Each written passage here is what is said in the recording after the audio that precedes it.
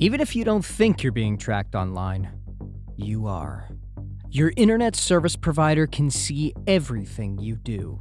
While there probably isn't a guy sitting in a corner office watching your every move, many ISPs do compile anonymous browsing logs and sometimes sell them to advertising companies.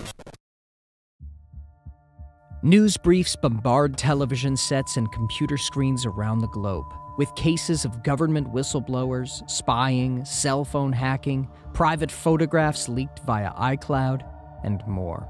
Reports of the United States government usage of the PRISM program, allegedly tracking over 1 million persons in the United States alone, has been particularly startling. Naturally, growing interest and attention has been placed on privacy and security, not only in banks and boardrooms, but bedrooms and coffee shops around the world.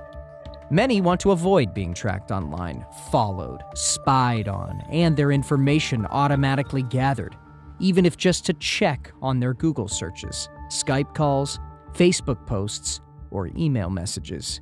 There are many ways to protect yourself from the prowling eyes of Big Brother and others who make a living following your every cyber move. But do keep in mind that nothing is 100% foolproof. You have to assume that scammers, spammers, and others spend their days and nights finding ways to make your online experience vulnerable and under constant threat.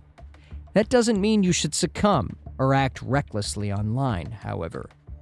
Just to be extra cautious, before we go any further, put a small strip of black electrical tape over your built-in computer camera. Hackers can remotely activate your webcam. Usually, you'll be able to tell it's been turned on due to the red light, but that's not always the case. There are techniques hackers and scammers use to avoid detection. Right now, there's definite cause for concern, because as many of you know, the Senate voted to permit internet providers to sell customers' browsing history without their knowledge or approval. Later that year, the FCC scrapped Obama-era net neutrality regulations, giving ISPs even broader control over the data traveling over their networks. Even putting aside the changing legal landscape, data is always vulnerable to hackers, and almost certainly accessible to a government or law enforcement agency. If provided with a subpoena or a warrant from the police, your ISP is required to give up your browsing history.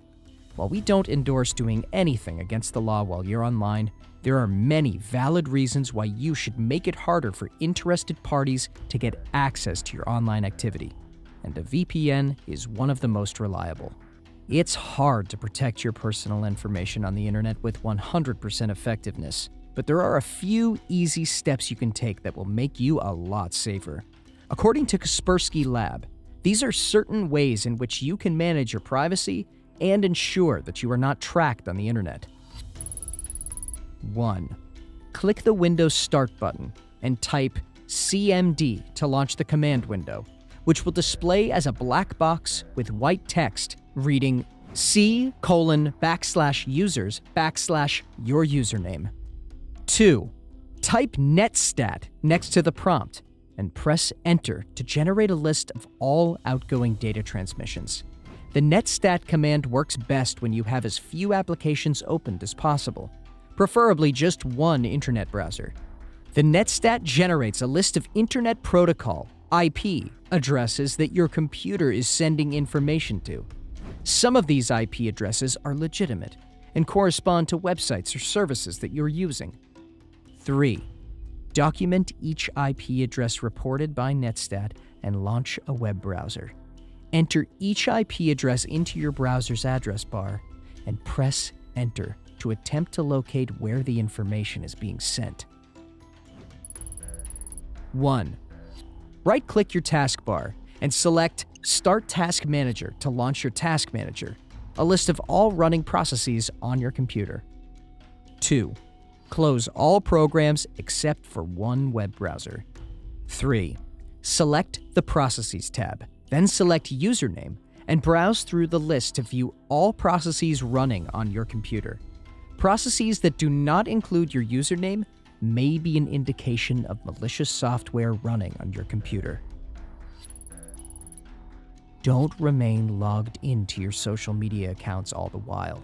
You are easy to track if you are always logged into your social media account, because you are letting the social media company know whatever you do on the internet. Once you are logged out, your surfing cannot be tracked by your social media company. In summary, your every move in the cyberspace is being tracked by someone or the other. It is up to you to ensure that all your security measures are in place. Otherwise, it is as simple as you allowing your personal information to be misused by a third party.